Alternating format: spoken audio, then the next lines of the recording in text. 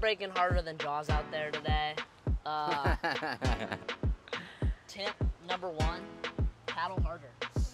What's up, guys? It's Cassidy, and we have Tyler.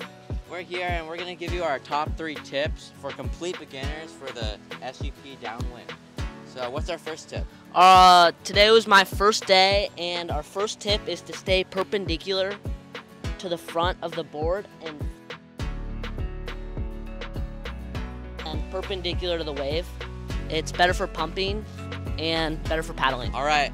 The second tip for complete beginners is, at first, when you're first starting, don't worry too much about getting up on foil. Just get your balance on the board and figure out the paddle, figure out your balance, figure out how to keep the board going straight downwind while maintaining speed and balance. Yeah.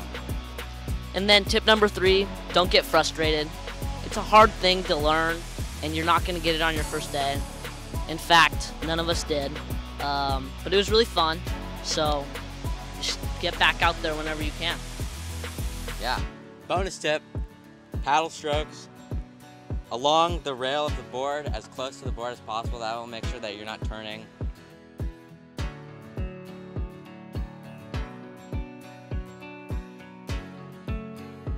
Yeah, here, let me demonstrate. We're gonna get a little demo here. That's good, Cassidy. Keeping it as close to the board as possible and getting a super nice, long, powerful stroke is going to make sure that you have the maximum amount of power. Yeah, have fun out there and stop by Wind Dance Board Shop to get into paddle foiling. That's kind of level 1, and as we progress, we get into greater distances, Tunnel 5, Drano Lake, and then sky's the limit. So some of the techniques and tips that I would like to share was definitely all what they said. But one of the things that I really notice while I'm out there is, first, get in the area where there's actually going to be some nice swell. You don't want to be off to the side of the river where there's really no ramps. You want to go where those ramps are. Best thing that's going to get you up on foil is finding the location where the swell's the best. So get out to the swell, rest for a second, because usually it does take a little time to get out there. And then just sit out there, it's like watching the waves out on the coast. The sets come in, find that biggest set with like a lot of little white water on the top, and set yourself up. Like Tyler was saying, be perpendicular to the wave face.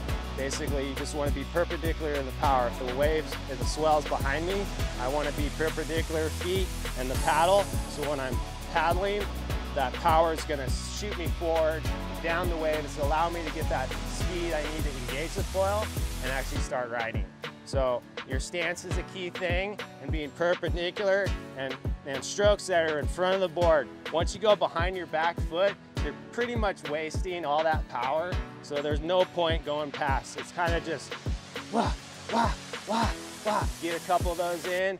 By that time, you should have enough speed to get up on foil. If you haven't, don't gas out, relax, kind of wait for the next. Another tip that I recommend is this back foot placement. A lot of times I like to do a little more narrow when I'm about to catch and actually link up on the swell.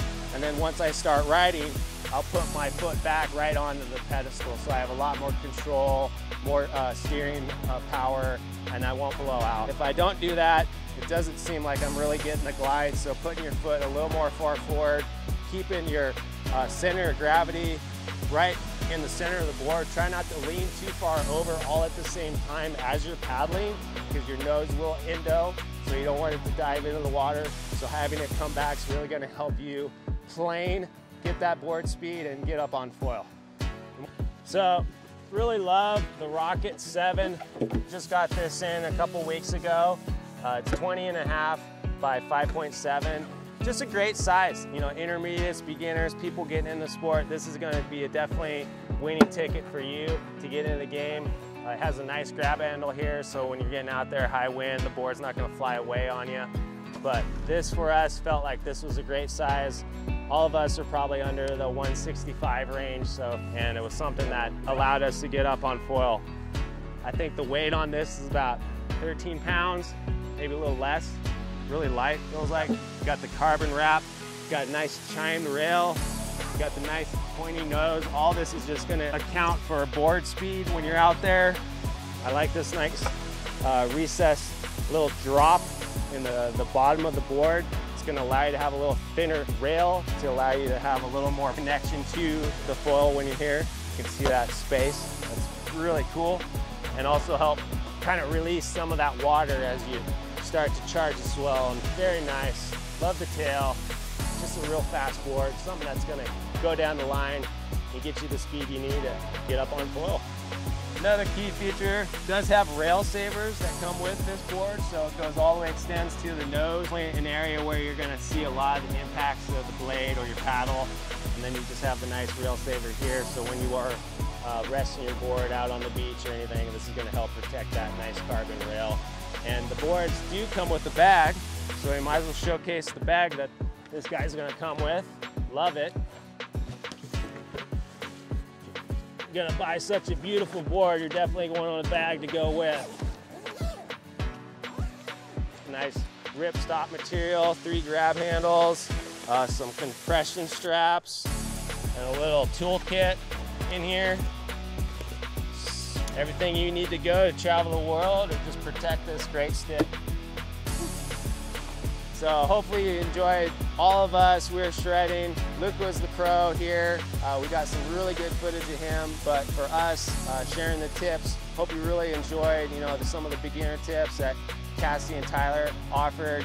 I had a couple tips myself. I think if you kind of absorb all that we talked about, you're really going to get on the right step on the Downwind SUP program. And the F1 boards that are just coming out, they're going to be in our shops here, and in the month, they have a full lineup of sizes. It's really awesome to have these boards in the shop. Just another sport to be engaged with here in the gorge. Stoked you watch. Hit that like button, subscribe. Hope to see you soon. winddance.com. We out.